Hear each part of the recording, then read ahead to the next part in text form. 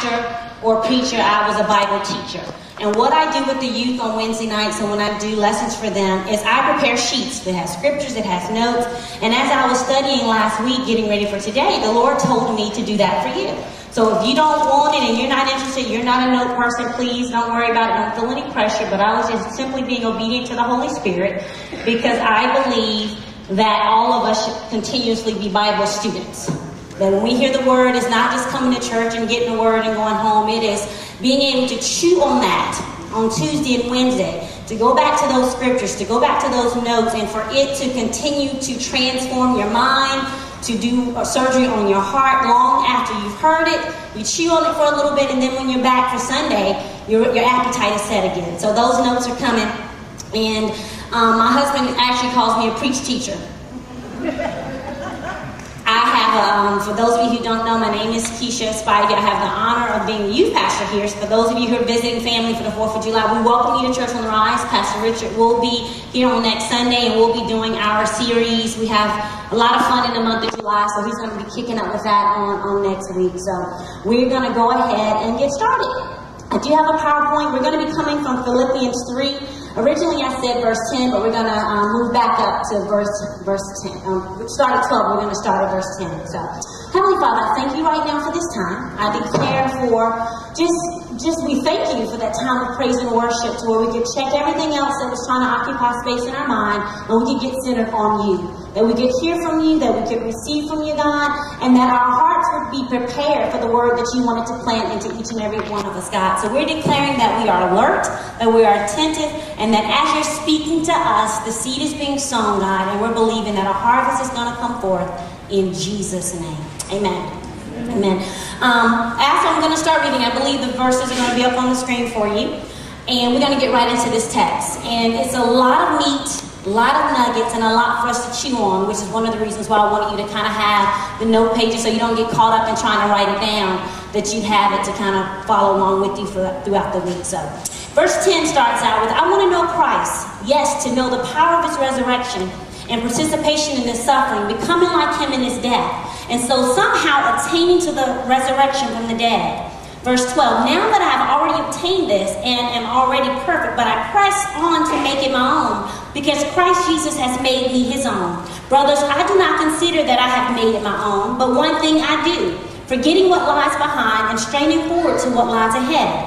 I press on toward the goal for the prize of the upward call of God in Christ Jesus. Let those of us who are mature think this way. And if anything you think otherwise, God will reveal that also to you.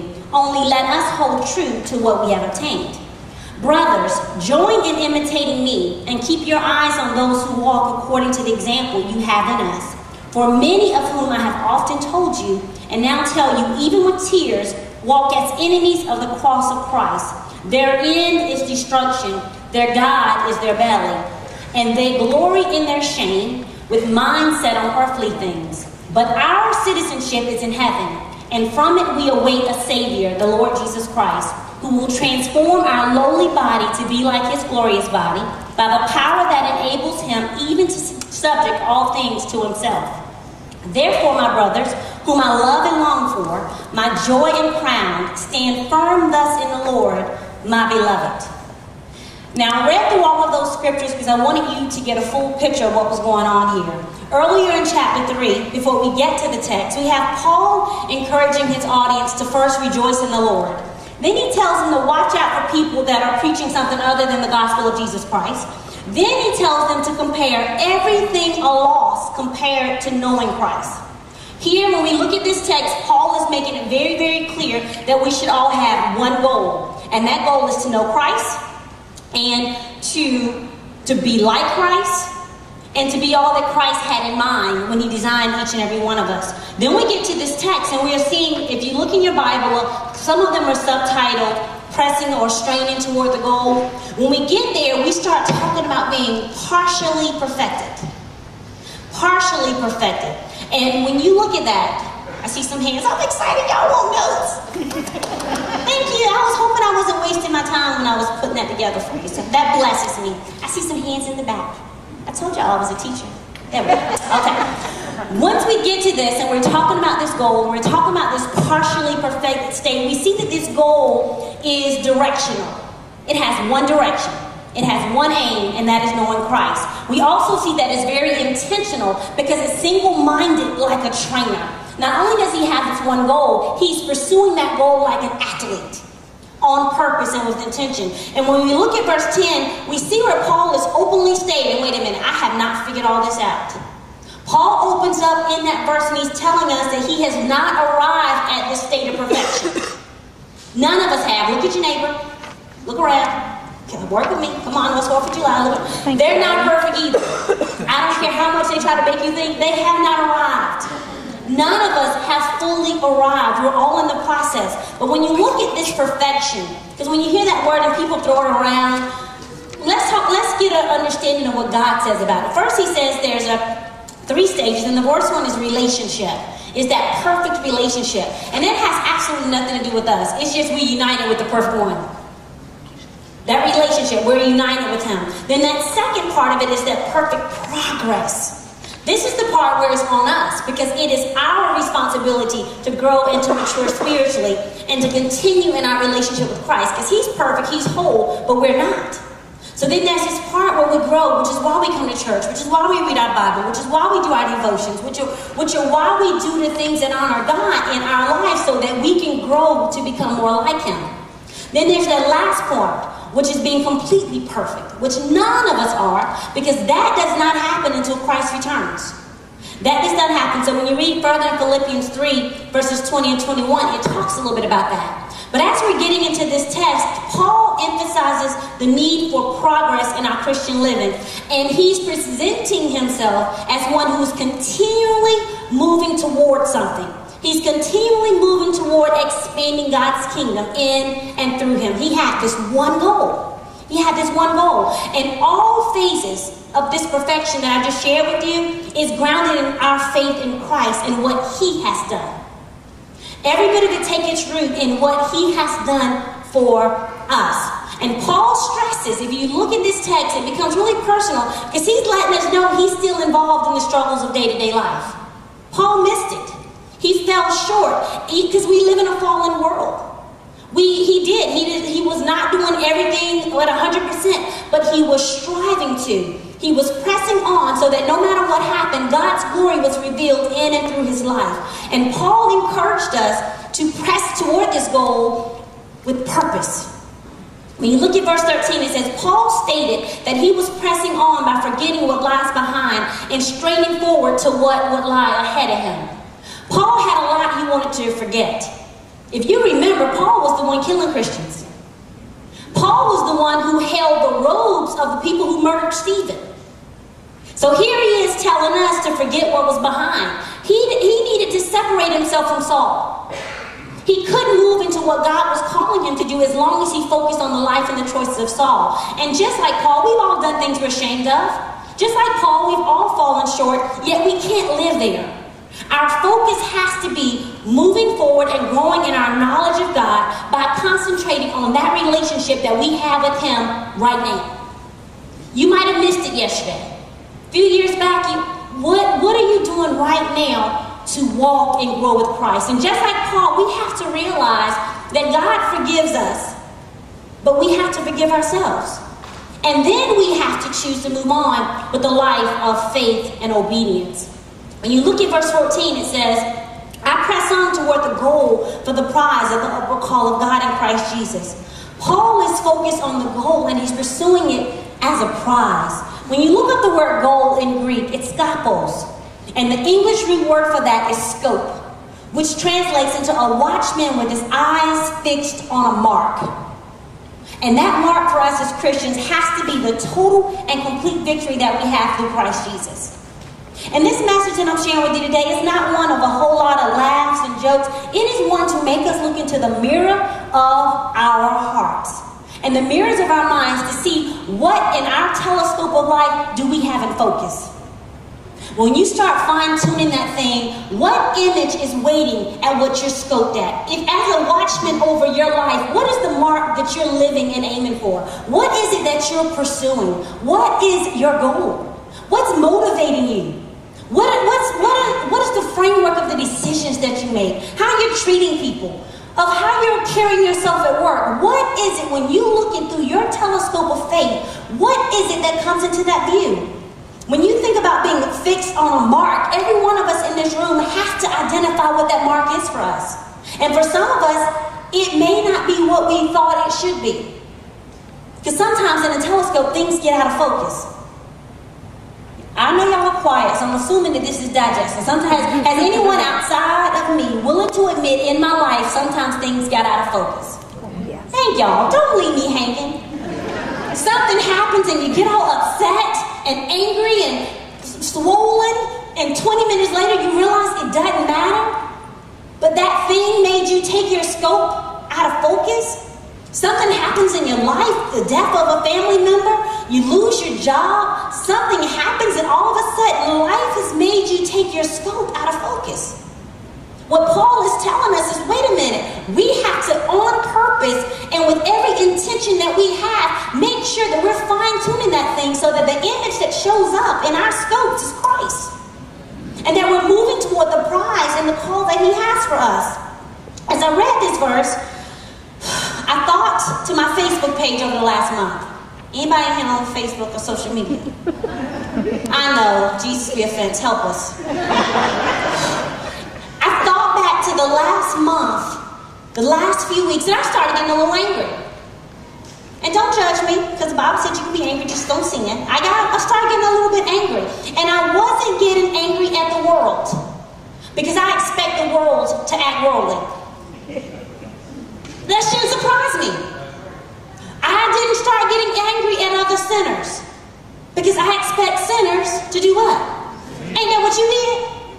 And then make up excuses to justify your crazy behavior. Is that, okay, anybody want to be honest? Can I get one? Anybody? Thank you in the back. When you were in your stinky, sinful state, somehow or another you justified how that was okay. I did.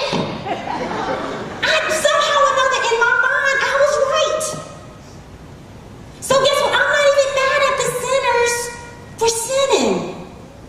But what I started doing was getting angry at the enemy. Because what I realized is he's pulling out every stop within his thoughts that he can create a broken focus in the body of Christ.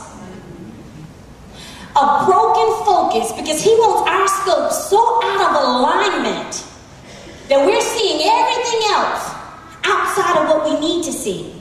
He's working overtime to get our scopes out of focus. And he has so many of us, help me Lord do this right now. He has so many of us distracted by flags. Flags. Can I say that in the church house? And I did not ask that gentleman to come across the aisle. That was not staged. That I looked at Devin and I said, Devin, he must have been in my notes. I didn't ask him to do that. I promise, I don't know where he at right now. That wasn't staged. But when you think about it, there he goes. Did we have a conversation? No, we had no conversation, but I knew God was in that. Because what's happening is, the enemy has us so distracted by flags. And just in case you've been living underground and you don't know it, we're right now in the process of a flag war. If you're underground, if you might want to stick your head up for a minute and just look around, we're in the process of a flag war. And when I looked up the definition of a flag, it is defined as a piece of fabric of distinctive design that is used as a symbol for a signaling device or as a decoration. A signaling device. Flags are used to send signals. Why? To capture the attention of a potential audience. Decorations. What are decorations? They are simply additions that render something more attractive and appealing. Kind of ironic, in the land of the free and the home of the brave, that we got signals flying all around, capturing the attention of many, that's creating more confusion and havoc than many could even imagine. We got signals and alarms going off all across the world, and I believe that the enemy understands the power of a flag. I think he does. And I think he's using them to capture our attention so that literally he can distract the body of Christ for destruction. From within. Now I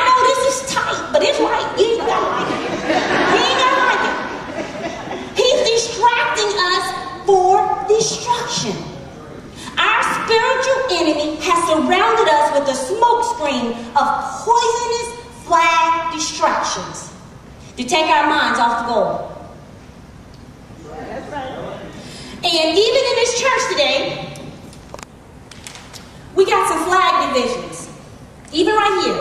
All y'all look so holy. Y'all look so sanctified. Y'all look hard. Y'all looking. But even in this place right now, you know, even as a country, we have those, we're waving the American flag. It's 4th of July weekend. But you know what? We're waving this flag, and we even got people right now fighting over this because of allegiance. Right?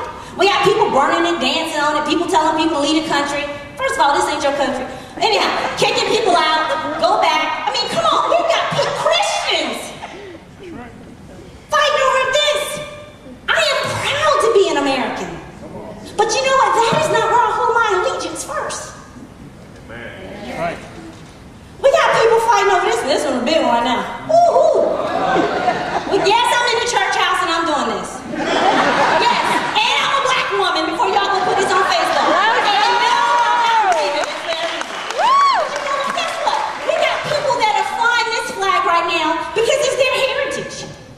I have a right to fly this flag because of my heritage. And you know, I ain't mad at that. I ain't flying it, but you're just saying. We got people flying this flag. It's my birthright. I got more rainbows on my stuff.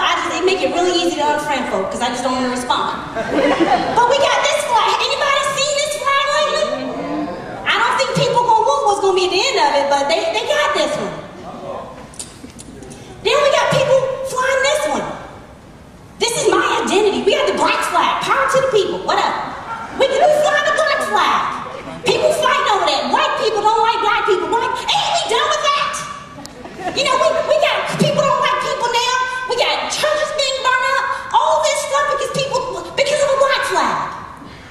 Y'all ain't exempt. You see, some of y'all in here flying the white flag. This is your mantle. This is my culture. This is my legacy. We got all that. And if you look around on TV, CNN, Fox, whatever, I don't care who you watch, everybody flying the flag. But you know the one I'm not seeing? Who's flying the red flag? Who's flying the red flag? For Jesus I live, for Jesus I stand. This is where my allegiance is to go.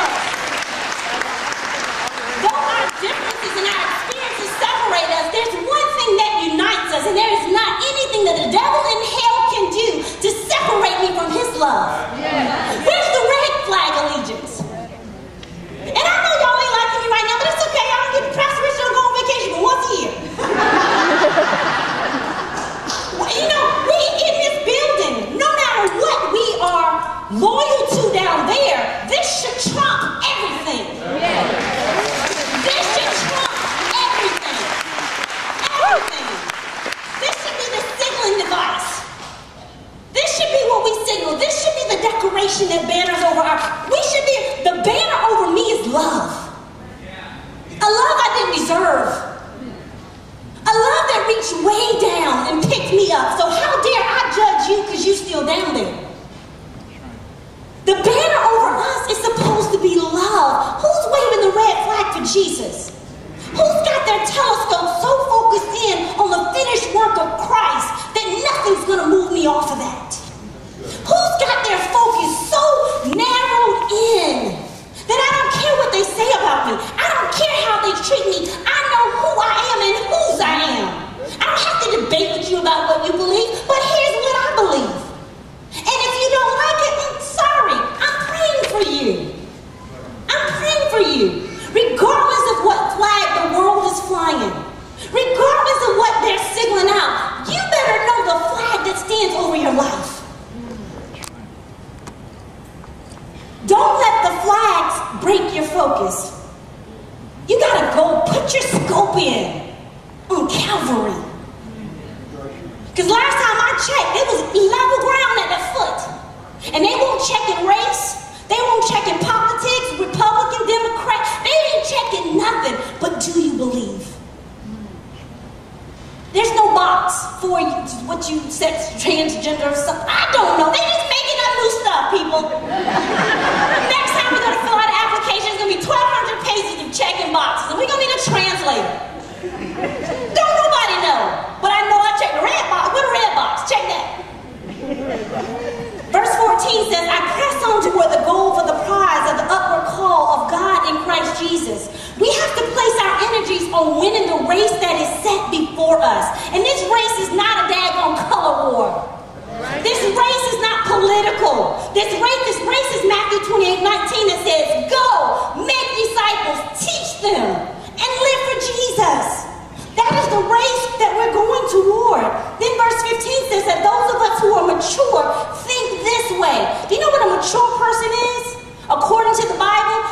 Hebrew and the Greek and all that other stuff. A mature person is one who figured out they ain't figured it out.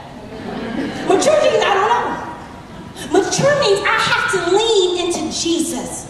Mature means that I have not arrived, that I have to stay so close to God. I call it every day I need a blood bath.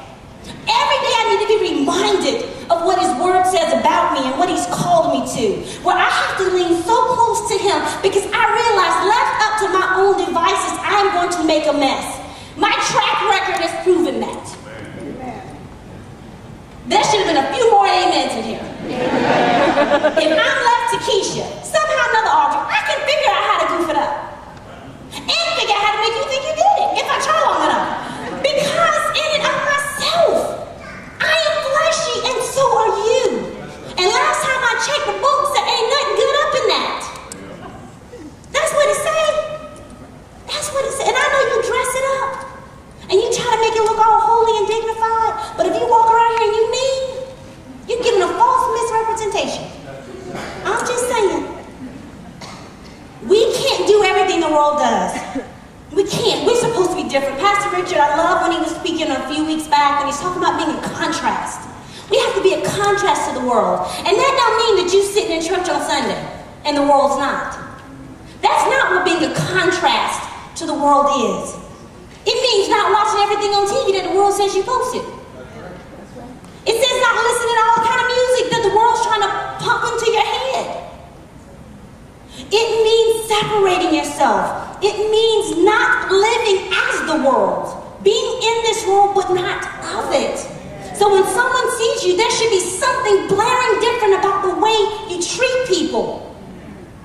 About how you respond. We have to be mindful of the images that we are allowing to dictate our telescope. And every day we understand that we're going to have to fine-tune that to get it aligned. When you think about this, you know, everything that we do and say, no matter where we go, has to reflect our love and our commitment to Jesus Christ. There's no exceptions. Everywhere, everything that we allow into our minds, our hearts and our lives, everything that we spend time on and money we have to realize it impacts how we grow or we don't grow spiritually. Everything that we do. Mature believers understand that it's our responsibility to monitor what we let into our lives, what we keep out, and how we respond. Because if our ultimate goal is verse 10, knowing Christ and the power of his resurrection, then that has to lead us. That has to lead us. Verse 17 says, brothers, join in imitating me and keep your eyes on those who walk according to the example you have in us. Paul had already told us he wasn't perfect. And yet the Bible wasn't being circulated at that time. So he couldn't tell people to read it. So instead, Paul told them, imitate me as I imitate Christ. And I have a question for you. And I want you to think about this a little bit. I actually wrote it on your notes. What kind of follower would a new Christian become if he or she imitated you? Ouch. If they followed you and they imitated you, what type of disciple would they become? Next question. Take a look at your life right now. Who are you currently imitating? Who are you imitating? Paul says, imitate me as I imitate Christ. That's the challenge to us as we pursue the goal God has called us to. Verse 18 says, for many of whom I have often told you, and now tell you, even with tears, walk as enemies of the cross of Christ. You know, people want to assume that the enemy of the cross, you know, they're the ones, they're ISIS, they're the people. No, the enemies of the cross are horrible people.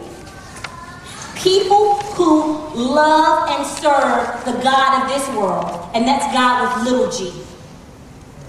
Those are the enemies of the cross. 2 Corinthians 4:4 says, in their case, the God, little g, of this world has blinded the minds of unbelievers to keep them from seeing the light of the gospel of the glory of Christ, who is the image of God. Satan is the God of this age. And he works to deceive, and he's blinded the minds of people who do not believe in Christ, and he tries to lure away the ones that do.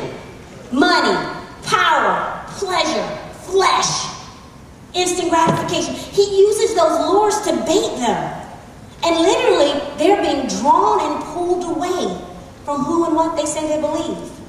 Those who reject Christ and prefer their own pursuits have unknowingly made Satan their God. Think about that for a minute. Those who reject Christ and prefer their own pursuits, lifestyles of sin, well, you put in whatever that sin is, have unknowingly made Satan their God. Verse 19 says, their end is destruction, their God is their belly, and they glory in their shame with minds set on earthly things. Those in the world are consumed with temporary pleasure, and sinful desires are controlling them. My husband said it best a couple weeks ago, when all this stuff started happening, and people were doing all this hate stuff with the gay marriage, and Eric, who's so calm all the time, nothing ruffles his feathers, ever. I try y'all on a regular basis, and it just doesn't happen. And he says, why are people fighting over that? Do they not know the end? Read the book. Why are you gonna argue? Why are people arguing over that? Then he's a historian, like politics, and then he began to tell me about the government and all that stuff. I started checking out. But he was talking about the role of the government, and it was all good stuff, I'm sure, but at that moment I was not feeling the history lesson. But he basically said, why don't we be about what we're supposed to be doing, and let's let the Holy Ghost take care of that. Don't be surprised by what the world is doing. Quit being, the Bible says if you read the Bible, this is just the start. Don't be surprised. Don't let them move your telescope. As believers, it's our job to reach them, to share the gospel with them, lead them to hope that's only found in a personal relationship with Jesus. I realized God was tempering my heart when every time I started seeing the rainbows showing up on everything, my heart started being grieved. Because I'm like, they don't know my God. They don't know my God. They may say, especially the Christian people, they're calling themselves Christians, but they're really just chins because they got the chin. They want the family without the Christ. They're Christians and then they're chins. Christians understand God is the model. And even if you don't agree with what he says, truth reigns. You submit. I don't always agree with my husband. A lot of times I don't always agree with my husband. But I love him. And I understand authority. So what do? I shut my mouth. Because I understand the power of authority. And my blessings are directly linked to me being in proper alignment with him. Yes, I got the mouth. He got the brains. It works. And he don't need recognition. He don't need a mic. So he teaches me and I come tell y'all. So it works. So when I understand that alignment, I can walk and live a blessed life. And even in this world with everything doing and going like it's supposed to, when I submit to the authority that I have in God and I do as God instructs me to do, all that can be going on around me, but not the Psalms tells me it ain't gonna touch me. You gotta stay in that proper alignment. We're not to be hateful and nasty because of the lifestyle choices. We can't, because sinners sin. We gotta offer contrast. Your Facebook page should never have any comments that point people away from Christ. I don't care if you think you're right. That's right. Every right-wing view ain't righteous. And neither is every whatever they call it, left-wing, left, whatever. Your righteous symbol is the Word of God. That has to be your filter. It should never be anything that circles your life that points people away from the God that you serve. There should never be comments. Nobody in this room, please, in the Church on the Rise people, I beg you, please don't have negative racial comments on your Facebook page. Now, mind you, I'm probably the only person on the staff that can stand and say that like that. But I am. For any race, any differences. Let's not do that as a body of believers. Why? Because Ephesians 1:5 tells us we're brothers and sisters. We're in Christ Jesus. We are brothers and sisters. Amen.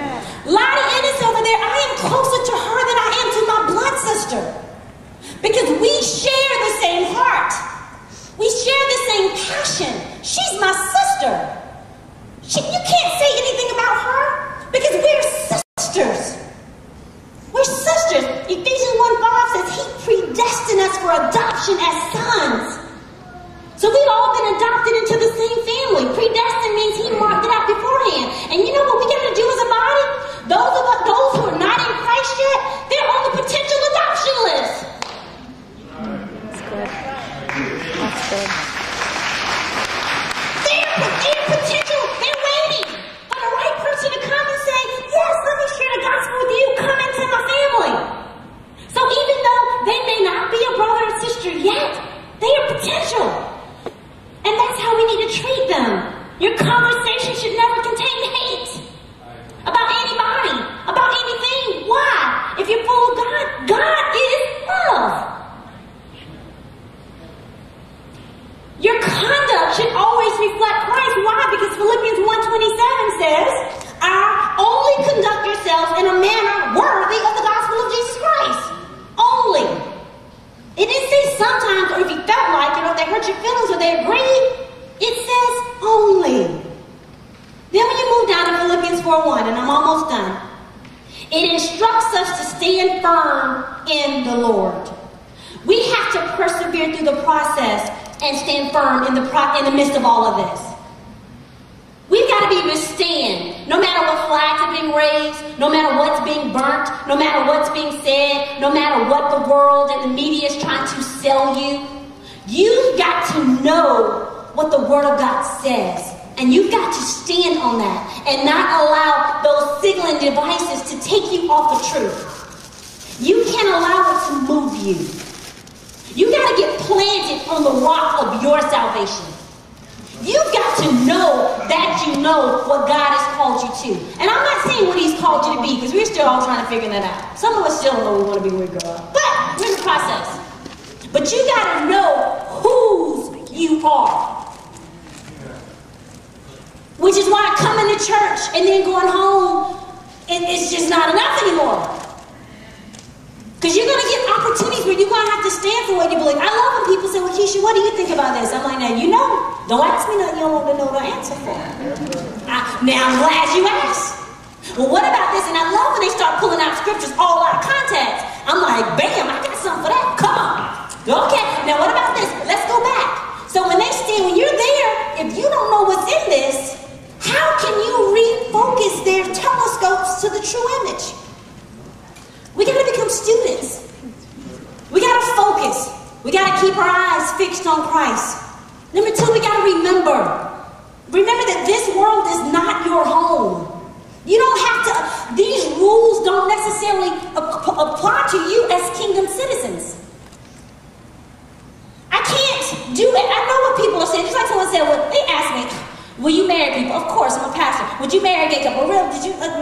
Okay, let me see. Did you? Now, I'm so glad you asked. That's my new stage line. I'm so glad you asked. You know what? Sit down. I'm so glad you asked. And I'm not being ugly. I'm not being negative. But by the time they leave from me, even if they don't agree with me, I've been kind and loving enough that I've planted enough word that when they get home at night, they don't even wonder about that thing. And I'm expecting to call back in 2 days. So that we can finish the conversation. Because I gotta remember this, that's how the world acts. Do you beat a 2-year-old for saying no, mom? No, you just talk to them and you deal with them. You train them. You know what? The world, they ain't got no training. They don't know. But you do know. You gotta unite.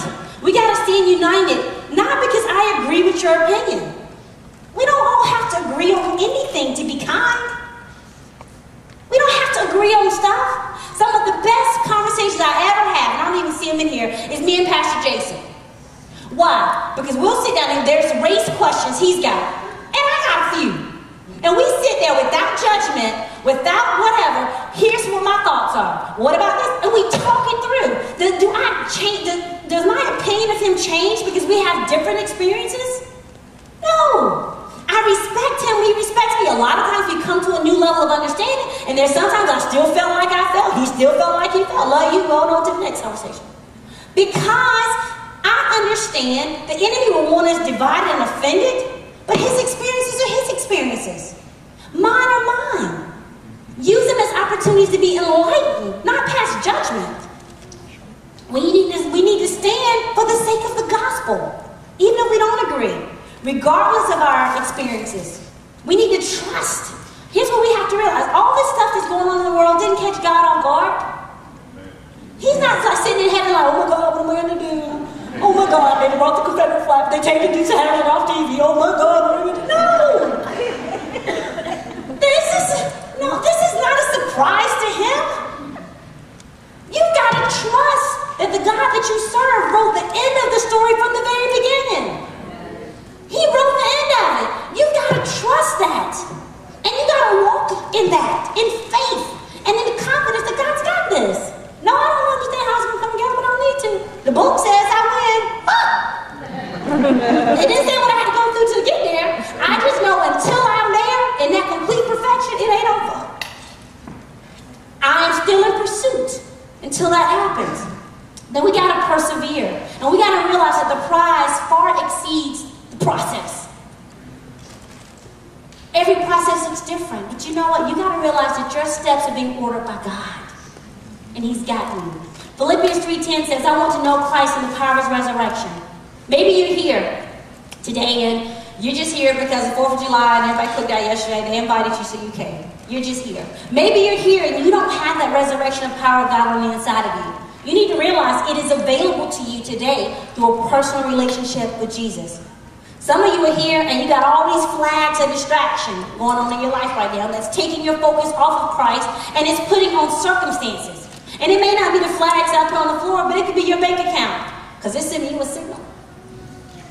Wondering whether or not God's going to provide. It could be your doctor's report that's sending you a signal. You got all these flags that are distracting you right now. Or maybe you're just sitting here today and your life looks like muddy waters. What does that mean? Proverbs 25:26 says, like a muddied spring or polluted well are the righteous who give way to the wicked. Like a muddied spring, which was once clean, or a polluted well that was once clean, are the righteous who give way to the wicked. Maybe you are a Christian here today and you've been made righteous by Christ, yet you become a muddied spring. You'd allow politics and all this garbage that's going on around you to pollute you, and you didn't even realize it. Maybe all of this is taking your scope out of focus. And it took me today kind of bringing some of that to the light for you to see it. You know, you've probably heard about putting a frog in a kettle of water. And if you heat it up slowly to a boil, the frog just adjusts to the warming water, and he doesn't even realize he's boiling to death. This is possible because as you increase the temperature, gradually, the frog initially starts out thinking he's taking a warm bubble bath. He's chilling. This is good. He's chilling. And he doesn't realize as time is progressing that he's turning into a broiler hot tub until it's too late. See, the frog's body adjusts to its surrounding, never noticing that the very thing that is surrounding him is draining the life out of him. It's destroying him. And that's no different than society. The water temperature is increasing slowly and daily around us. And without even realizing, many are becoming acclimated to the environment and to its distractions. They got this broken focus going on.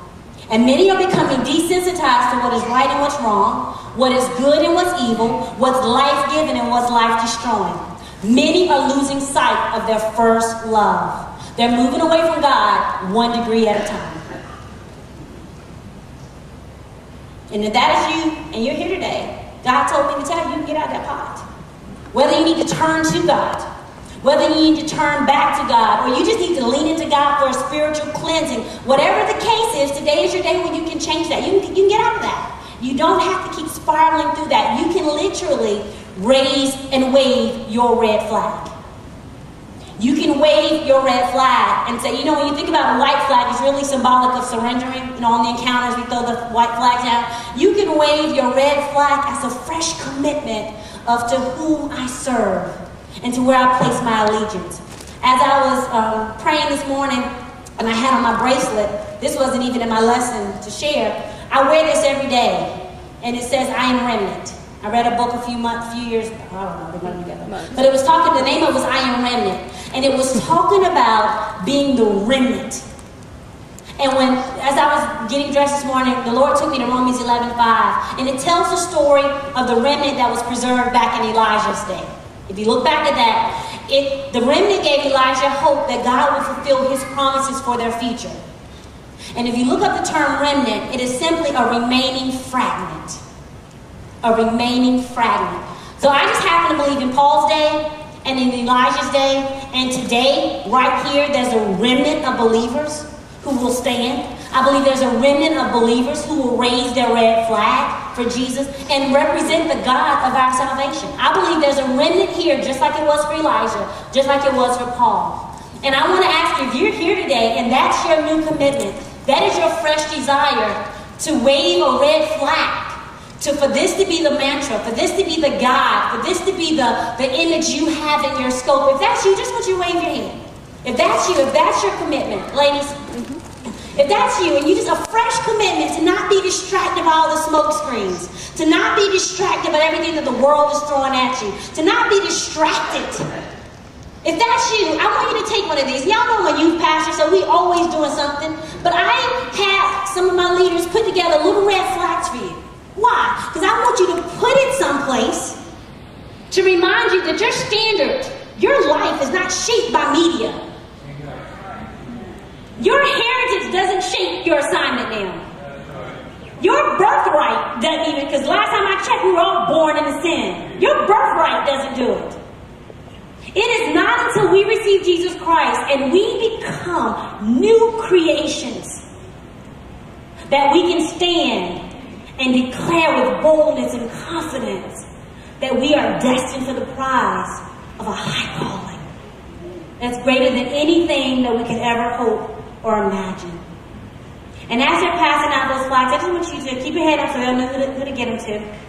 But I just want you to take a moment and close your eyes. I'm about to pray.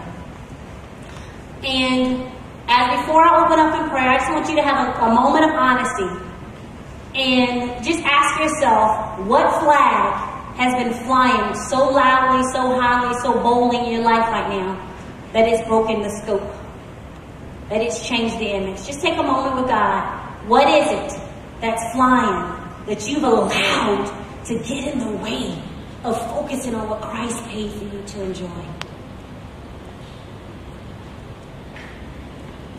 And as they begin to play softly, if you know what that is, you know it.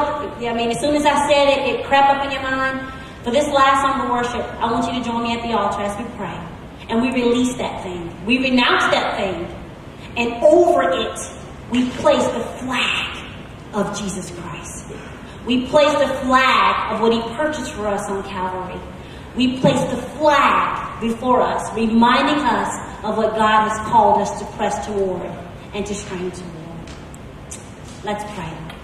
Heavenly Father, right now I thank you for every person that's here. And God, I thank you for the opportunity to share your word. And I know it wasn't necessarily sweet potatoes and peaches, but God, sometimes we need asparagus and Brussels sprouts. So God, I thank you that even as this word is going forth, that you are just doing us what needs to be done. Help us to be transparent with you. The Bible talks in James about looking into the mirror of the word. God, help us to see us. And help us to see us in you.